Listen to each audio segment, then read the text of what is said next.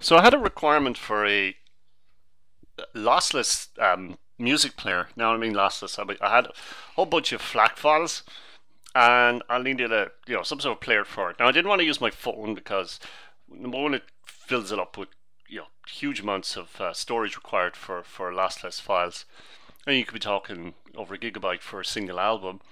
And the FLAC support is a bit kind of clunky on Android. You can use VLC player and stuff, but I really, from a storage point of view, I didn't want to put them on it. Now, ideally, I'd get a nice separate plug into my amplifier, but I'd be looking for a network attached type of device, network media player.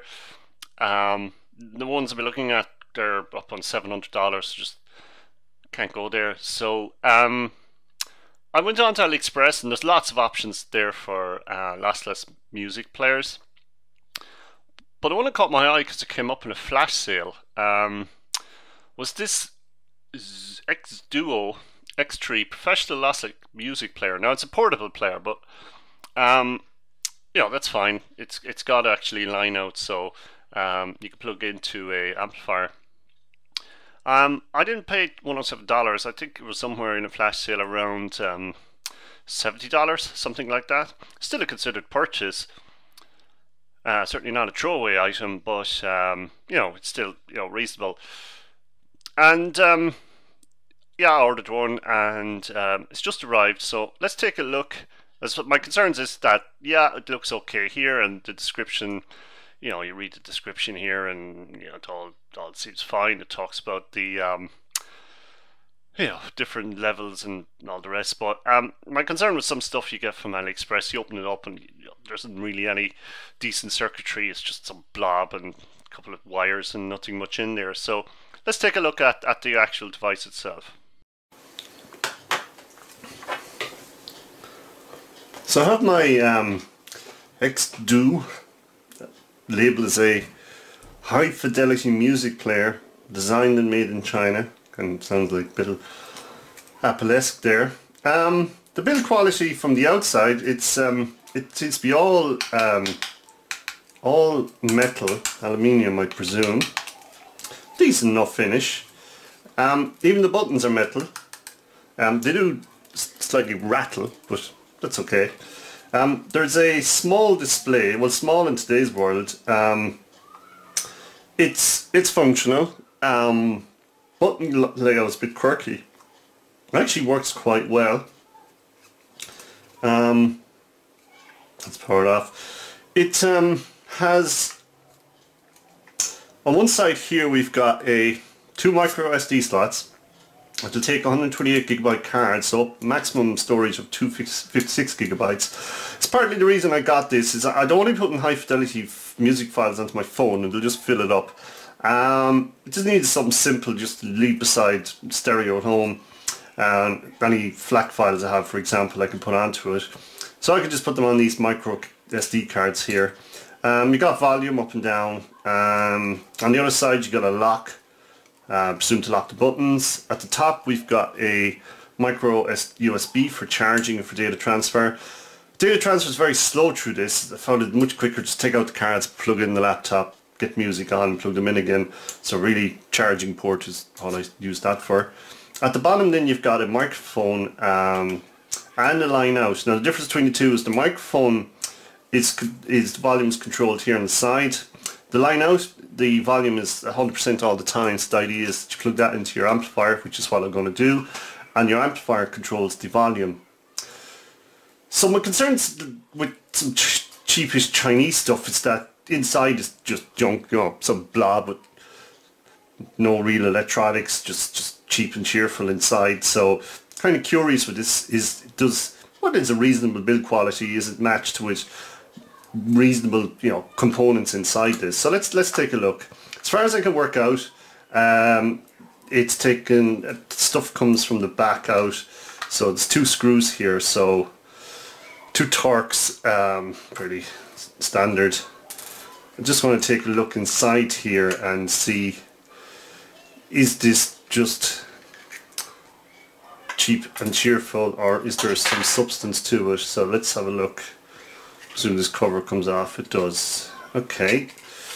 well, it looks fairly decent in here. What have we got? So we've got a, firstly, 2000 milliwatt amp battery, 3.7 volts, 7.4 watt hour. It's replaceable, which is good. It just sticks on the back here, plugs in here on the circuit board. I'm not sure if this is a multi-layer, dual layer, whatever it is, but it's a fair bit of stuff on view here. So we've got our two micro SD cards go in here. So we've got an Ingenic. This looks like the CPU.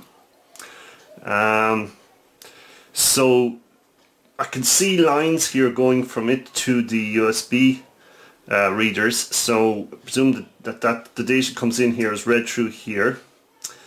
I'm not going to do a schematic on this obviously, but I see another, what looks like a bus here, some wires or tracks heading over to this chip here. Now this is a Cirrus Logic, probably can't see it on the camera, but it's Cirrus Logic CS4398. So that is a digital analog converter. That makes sense. So data stored here, processed here, gets handed off to here, which converts that into an analog signal. That then looks like this chip here is a Texas Instruments OPA 1612, and that's another one of them there actually, looks like. Or maybe not actually, no, there's one in here, and that's another one of them there. So they're audio amplifiers, so they're taking the signal from here, the analog signal from here, and they're amplifying that. And then we also have another set of audio amplifiers here, which are another Texas Instrument chip. They're LMH6643. And I assume there's probably pairs here. So we've got a pair, we've got an audio amplifier, we've got a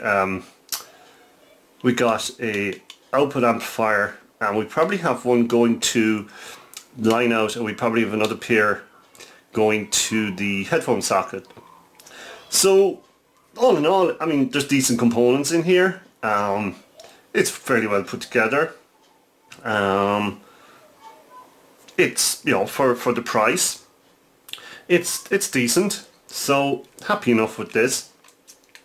So I'm going to put it back together, and at least I know that it's just not some cheap and gimmicky thing. There are some, while we're not talking, you know, studio quality or anything like that, there's enough in there to suggest that, you know, the quality, the output, the sound should be fairly good. Just must check for any firmware updates or whatnot. So that's my XDUOO. I'm not sure the pronunciation, but it's their X3 player, high fidelity music player. Make sure I haven't bad jacked it. Shouldn't. Just, yeah, it's fine. So I gotta get it hooked up here, get some music on, but all in all, yeah, happy with my purchase. So I'm gonna hook it up to my amplifier here.